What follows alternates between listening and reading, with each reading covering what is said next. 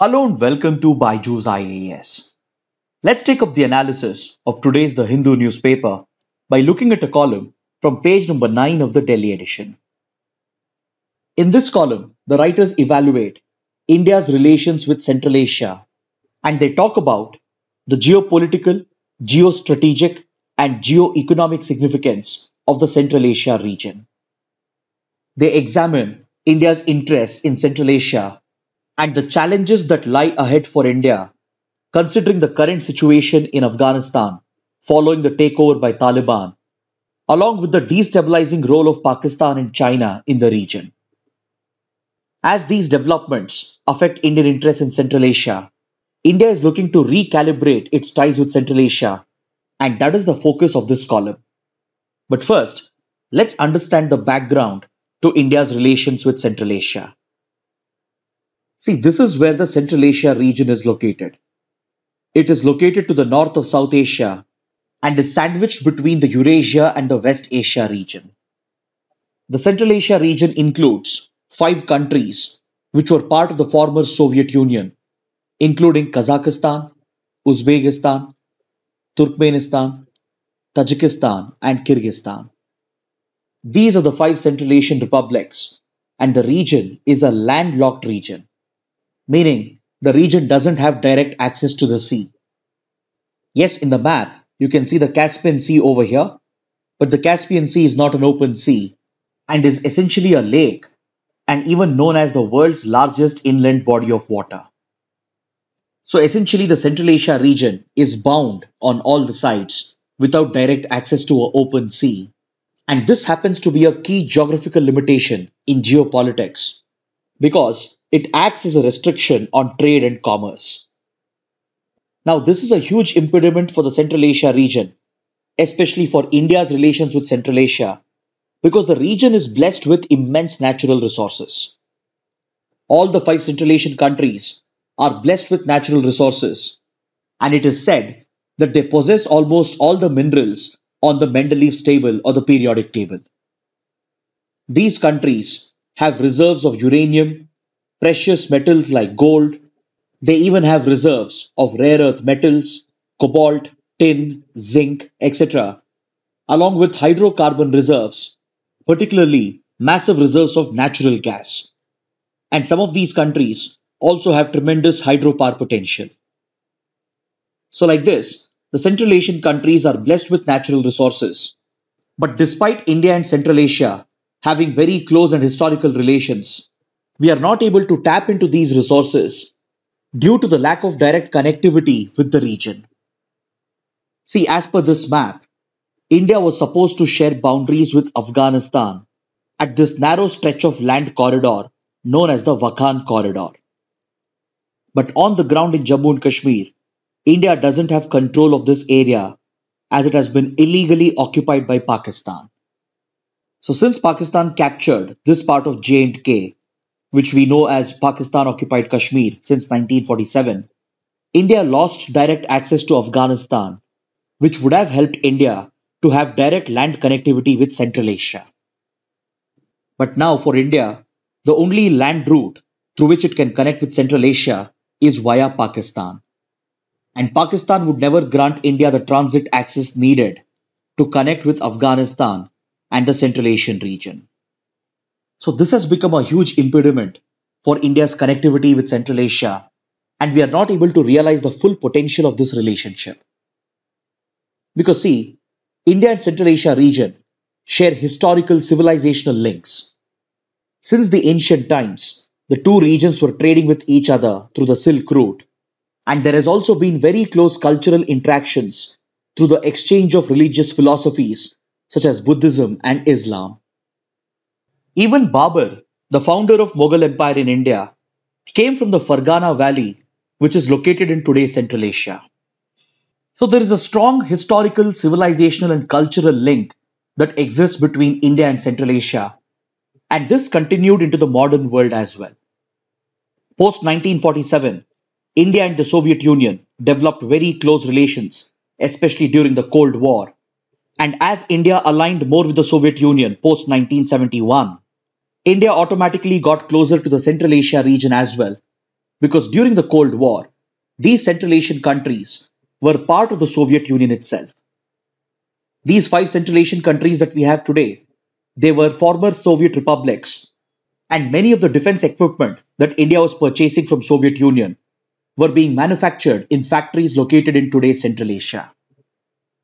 In fact, during the Soviet era, India enjoyed tremendous soft power influence in Central Asia, not just because of the historical cultural links, but also because of modern cultural links, as Indian art, movies, music, and dance forms are very popular in Central Asian countries. But in 1991, when the Soviet Union disintegrated and the Cold War came to an end, these former Soviet republics became independent nations, and India had to reset its relations with Central Asia. So, to continue the close relations with the region, India entered into a strategic partnership agreement with major countries like Kazakhstan, Tajikistan, and Uzbekistan. And from the 1990s, India started providing financial aid to these countries to assist them in their development projects. And India started focusing more on the trade and defense relations with these newly formed Central Asian countries. So essentially, the top priorities for India in Central Asia includes connectivity with the region, because since India doesn't have direct access, it has to come out with alternative mechanisms in order to create and build innovative connectivity routes so that India can leverage its strong relations with these countries to gain access to their resources. India is very interested in accessing key resources of Central Asia, such as uranium, rare earth metals, hydrocarbon reserves and natural gas, and even hydropower. In fact, India has even signed civil nuclear agreements with few countries, such as Kazakhstan, to source uranium from these countries to power India's civilian nuclear program. Then, since the region holds a lot of strategic and geo-economic significance, there are several regional and global powers that are engaged in an intense competition. We have the traditional power that is Russia, then we have other major powers such as China, the United States, European Union, and even smaller countries like Pakistan, Iran, and Turkey, which are all competing for influence in Central Asia. So the policies of some of these countries adversely affects Indian interests, and countering them is also India's top priority. For example, China's Belt and Road Initiative is heavily focused on the Central Asia region, and China has already executed several connectivity projects and pipelines that connect China with Central Asia. This not only brings India and China into a direct competition, but India is also deeply concerned about one of the components of BRI, which is the CPEC project or the China-Pakistan Economic Corridor. Because the CPEC project has been designed to pass through Pakistan-occupied Kashmir, which directly challenges India's sovereignty and India's territorial claims over this region, which has been illegally occupied by Pakistan. Then, of course, India is concerned about Pakistan's role in the region because its sponsorship of various terrorist outfits along the Afghanistan-Pakistan belt has led to a rise in radicalism, extremism, and fundamentalism in the Central Asian region as well. Many of the radical and extremist groups found in Central Asia have very close links with other terror organizations in the Afghanistan-Pakistan belt, which have been nurtured by the Pakistani state agencies. Then upon this, the constant destabilization of Afghanistan, and more importantly, the recent takeover of Afghanistan by the Taliban, has caused deep concern for India because it completely derails India's outreach towards Central Asia. India was heavily dependent on Afghanistan to gain transit access to Central Asian countries. But now with Afghanistan coming under the control of the Taliban, it threatens the several connectivity projects that India had invested in the region. Without these connectivity projects and without Afghanistan, India cannot reach out to Central Asia, and it completely compromises Indian interests in the Central Asia region. So maintaining connectivity with the region is our top priority, not just to access the Central Asian resources, but also to counter other powers such as China and Pakistan, and to tackle terrorism and the threats posed by groups like the Taliban and the Al-Qaeda. In this regard, India launched the Connect Central Asia policy in 2012, which is India's dedicated foreign policy outreach towards the region. Under this policy, India has tried to strengthen political, economic, strategic, and historical and cultural links with Central Asia region, and India has emerged as one of the key investors and even provides financial aid and support to these countries in the form of line of credit. India has announced close to $1 billion worth of line of credit for these countries to be invested in development projects, and has even extended the benefits of several schemes such as the ITEC program of the Ministry of External Affairs, through which India provides educational and training scholarships to friendly developing nations which are located in its area of interest. The ITEC program, or the Indian Technical and Economic Cooperation, is also a major soft power initiative of the Foreign Ministry to help in the development efforts of smaller countries and also to gain soft power and cultural influence in the focus countries. As Indian interest in the region has been facing several challenges, India has further accelerated its focus on the region. In 2015, Prime Minister Modi paid a historic visit to all the 5 Central Asian countries in order to further strengthen India's Connect Central Asia policy. Under this initiative, we have taken up several important connectivity projects, including the Chabahar Port project in Iran, through which India can connect with Afghanistan, which is also a landlocked nation. And in 2017, we even signed a trilateral agreement with Iran and Afghanistan so that a direct trade and economic route can be established between India, Iran, and Afghanistan. India had ambitious plans to further extend this connectivity project into Central Asia so that it could bypass the hurdles created by Pakistan. But now, the fate of this project hangs in the balance due to the current situation in Afghanistan and also due to deteriorating relations with Iran. Another connectivity project which could have helped India connect with Central Asia is the INSTC project, or the International North-South Transport Corridor. This project is supposed to connect India with Iran and Azerbaijan, located over here next to the Caspian Sea, and with Russia. It is supposed to create a shorter alternative route to connect with Russia and other parts of Europe, bypassing the longer traditional route that passes through the Atlantic.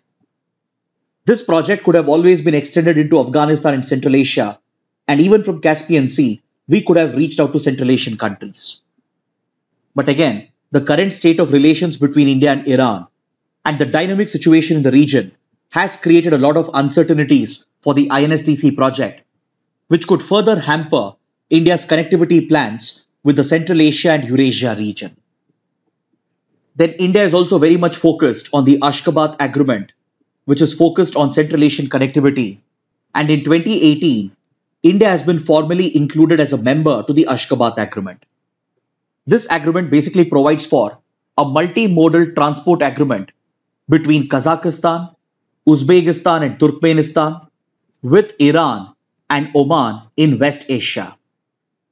These Central Asian and West Asian countries had set up the Ashgabat Agreement to create a multimodal transport connectivity route, and recently they have even included Pakistan and India as members to the Ashgabat Agreement.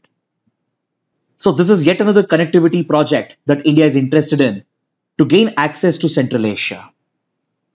Then we have the ongoing Tapi pipeline project, which involves Turkmenistan, Afghanistan, Pakistan, and India, and it is essentially a natural gas pipeline through which we are planning to transport natural gas from Turkmenistan extracted at the Galinish natural gas field via a pipeline built through Afghanistan and Pakistan, which finally reaches India after passing through important locations such as Herat and Kandahar in Afghanistan and Quetta and Multan in Pakistan, and finally lands at Fazilka, which is a border town in India. This project was even backed by the United States, as it was supposed to bring benefits to Afghanistan as well. But this ongoing project has hit a major roadblock due to the current situation in Afghanistan. As the Taliban has taken over, and as the Tapi pipeline passes through Taliban strongholds, the future of this project is uncertain, thereby affecting India's connectivity with Central Asia. Then to further engage with the Central Asia region, India has been very interested in important regional organizations such as the SCO or the Shanghai Cooperation Organization, because this grouping includes major Central Asian countries such as Kazakhstan, Kyrgyzstan, Uzbekistan, Tajikistan, and brings together other major powers such as Russia, China, Pakistan, and India. Recently, it has been decided to even admit Iran as a member, and India is engaging very closely with the SCO in order to promote economic engagement and strategic relations with the region. Because the SCO is focused on connectivity projects in the region, it is focused on trade and economic relations, and it also focuses on strategic issues such as counterterrorism. And experts had always felt that SCO was the best platform to handle the situation in Afghanistan and to stabilize the country. Because this grouping included all the key members located in and around Afghanistan.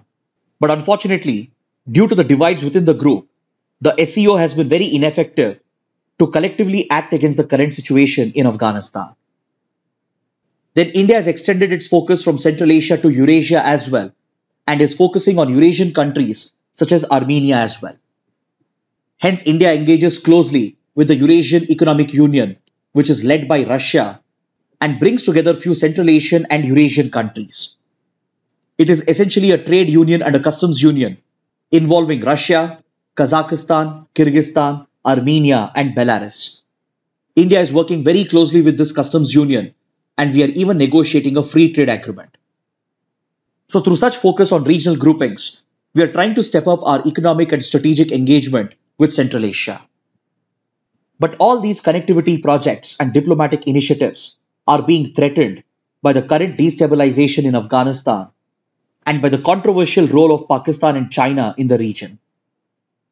Pakistan's sponsorship of terrorism, its links with Taliban, Islamic State, Al-Qaeda and the other terror groups, threatens Indian security interests, and this is a common concern that we share with Central Asian countries. Then China's dominant role in the region, its ambitious Belt and Road Initiative, and the alignment of the CPEC project is something that is of concern to India, and these developments are posing new challenges for Indian interests in the Central Asia region. It is in this regard that India is looking to recalibrate its ties with Central Asian countries, and this is what explains the special focus being given by India in the recent months, as a result of which India's External Affairs Minister has visited the region 3 times in just 4 months. This is quite unprecedented because in just the last 4 months, India's Foreign Minister Dr. Jaishankar has visited 3 important countries in the region. He paid a visit to Kyrgyzstan and announced a line of credit of around $200 million to support development projects in the country. India and Kyrgyzstan have even signed an agreement on high-impact community development projects in order to give financial support to the socio-economic projects of Kyrgyzstan. Then the Foreign Minister even traveled to Kazakhstan and participated at the Foreign Ministers' meeting of SICA, which stands for Conference on Interaction and Confidence Building Measures in Asia. This platform brings together important Central Asian countries and other regional powers together and gives a platform for the foreign ministers to discuss issues of mutual concern. During this meeting, the Indian Foreign Minister brought up China's Belt and Road Initiative and criticized China for the aggressive methods that it adopts in promoting BRI. This was essentially an indirect reference by India towards the CPEC project, which threatens India's sovereignty.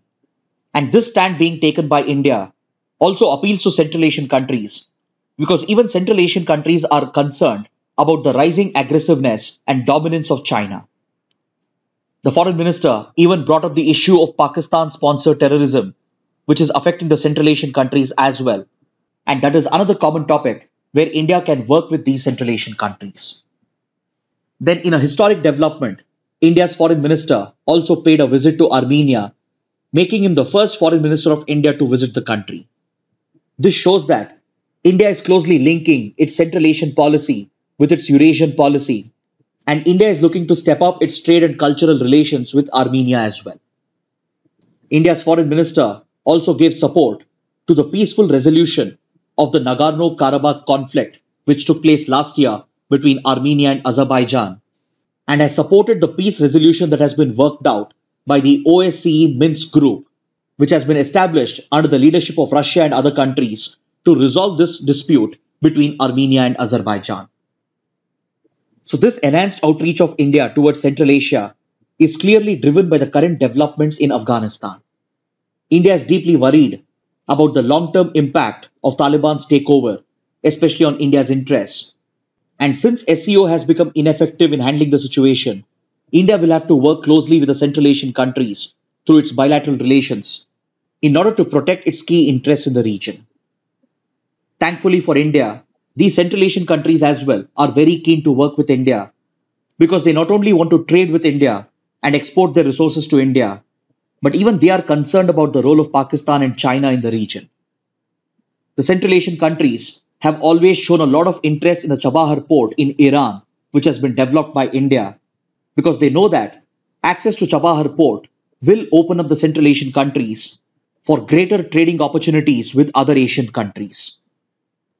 The Central Asian countries are also deeply worried about the developments in Afghanistan and the rise in radical terror activities which are sponsored by Pakistan, because some of these Central Asian countries share direct borders with Afghanistan and they are already facing the direct impact of it. When Taliban was taking over the country, refugees from Afghanistan spilled over into these countries. And along with this humanitarian challenge, they even have to deal with the emerging security challenge in the region. You might even remember that during this crisis a couple of months ago, India managed to evacuate its nationals from Afghanistan thanks to the support given by Tajikistan and Uzbekistan, which border Afghanistan, because India used these countries as a base to organize the air evacuation to bring back Indian nationals who were stuck in Afghanistan. Then, similar to India's concerns over the BRI, even the Central Asian countries are worried about China's dominance, and they would like to counter China's dominance by working closely with India. So these are the challenges and opportunities that await for India in Central Asia. And in order to protect India's core interests in the region, India has been trying to recalibrate its relations with these Central Asian countries. Next, we have two articles on page number 8 that are related to the 26th Conference of Parties to the Climate Change Convention, which is all set to be held in a couple of weeks at Glasgow in the United Kingdom. The key focus of this summit is on upgrading the previous targets that were taken up under the Paris Agreement in 2015. A few countries are pushing for a new target known as net zero emissions by 2050, and countries such as United States, many European countries like UK, Germany and the others, and even China have already announced their net zero emission targets.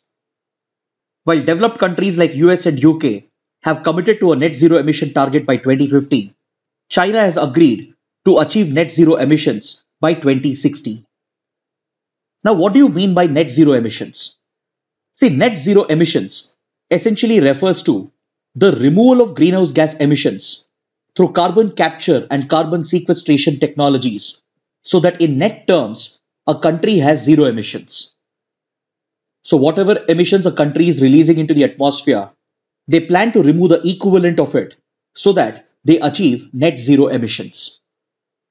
While this new target is being pushed by these countries, India is not entirely comfortable with this target, and until now India has refused to take up this target. The writer of the column supports this stand of India on the basis of the CBDR principle, which we had discussed a couple of days ago.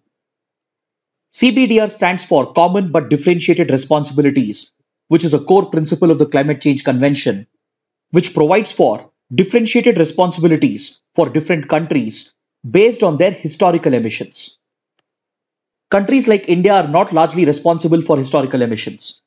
It's the developed nations like US and European countries and top emitters like China which have to share a greater burden of historical emissions, as nearly 75% of the greenhouse gases in the atmosphere is attributed to these countries. Today, even though India is the third largest emitter of greenhouse gases, its per capita emissions are still very low, and India has hardly contributed to these historical emissions. But despite this, India has taken up very ambitious targets under the Paris Agreement as a part of the nationally determined contributions.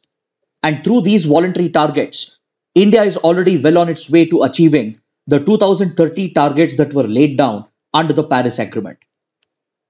India is making a major switch towards renewables, and as per the target, we are planning to have nearly 450 gigawatts of installed capacity just from renewable sources of energy. India is also bringing down its emissions intensity by 33 to 35% from 2005 levels, as India had committed under the voluntary targets of the Paris Agreement. So while India is one of the few countries which is actually achieving the Paris targets, other countries such as US, UK and China are pushing towards a new target known as net zero emissions. So the writer says that the 26th Conference of Parties must focus on reducing emissions by 2030 rather than focusing on the net zero emission targets of 2050. The writer says that despite the pressure from these countries, India will have to resist the pressure and stick to the CBDR principle.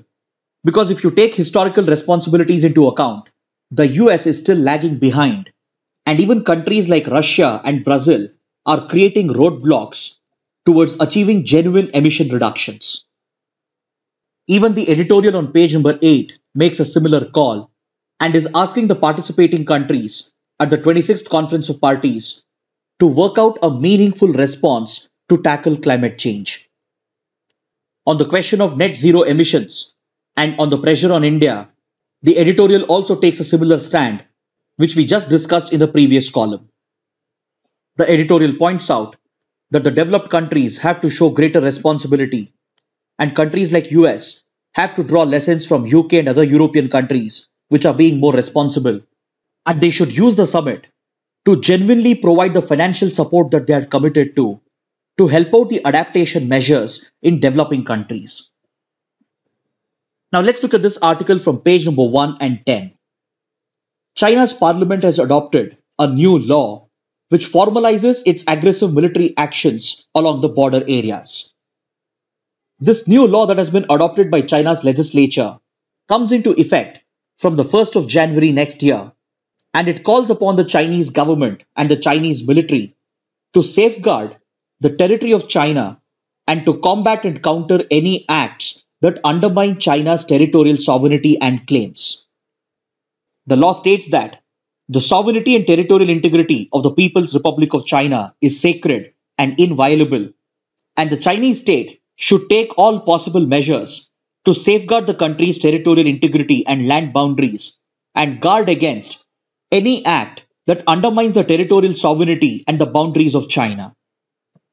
It calls upon the government to take all possible measures to strengthen border defense, to support economic and social development in the border areas, open up the border areas for improved public services, create the required infrastructure, and to encourage and support the local people who are the inhabitants of the border regions. It calls for better coordination between border defense and socio-economic objectives and provides responsibilities to the Chinese military, that is the People's Liberation Army, and as well as to the Chinese government to manage the economic and security issues of the border areas. It also enables the PLA to conduct its border duties, including exercises, military drills, so that it can effectively act against any attempts at invasion, encroachment, and provocation. The law does provide for negotiations with the neighboring countries of China in case of border disputes, but however, it largely empowers the aggressive actions of the Chinese military and the Chinese government, and it essentially formalizes China's latest aggressiveness against India's borders. Even though the Chinese legislature is just a ceremonial body which is largely controlled by the Communist Party of China, this new law adopted by the legislature is of significance because it comes at a time when the border disputes of China with India and Bhutan have acquired more limelight due to China's aggression over its border disputes. Now let's look at this article from page number 10. According to this article, Netherlands has shown a lot of interest to deploy a naval liaison officer at India's Information Fusion Center for the Indian Ocean region. The IFC-IOR serves as the headquarters of India's Coastal Surveillance Radar project and helps in promoting maritime domain awareness and information sharing. See, under the Coastal Surveillance Radar project, India has built a series of radars all along its coastline, including the entire coastline of mainland India and the islands, that is Andaman Nicobar Islands and the Lakshadweep Islands. This key strategic project was taken up after the 2611 attacks, which exposed the gaps and weaknesses in India's coastal security and maritime security. This coastal surveillance radar project has the ability to track the movement of ships all across the Indian Ocean region, and we have extended the project to friendly countries in the region as well, such as Seychelles and Mauritius. In 2015, the installation of these Indian radars at Seychelles and Mauritius was completed and was even inaugurated by the Prime Minister of India. We are also planning to extend the project to other friendly nations in the Indian Ocean, such as Maldives and Sri Lanka. So this ambitious coastal security, maritime security project of India gives India a real-time picture of the shipping traffic across the entire stretch of the Indian Ocean. And all the data collated by these radars are integrated at a national headquarters located on the outskirts of Delhi, known as IFC-IOR, or the Information Fusion Center for the Indian Ocean region. This headquarters is managed by the Indian Navy, and it provides for maritime domain awareness and as well as information sharing with other friendly navies. So friendly countries like the US, Japan, Australia, France, and even Russia have been very interested in this project, and they have all deployed their naval liaison officers at this headquarters, which is managed by the Indian Navy. Now even Netherlands is showing interest in this project, and it wants to deploy a naval liaison officer so that Netherlands can also gain access to this maritime data captured through coastal surveillance radars of India, which is all integrated at the IFC-IOR. Now let's look at the mains practice questions. The first question: examine India's interest in Central Asia and its diplomatic outreach towards the region.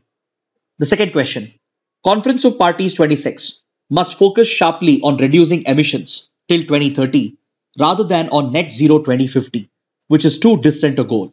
Critically analyze. Kindly write an answer to these questions and post your answers in the answer writing portal, for which the link shall be shared in the description box below. So this concludes our discussion for today. Thanks for watching.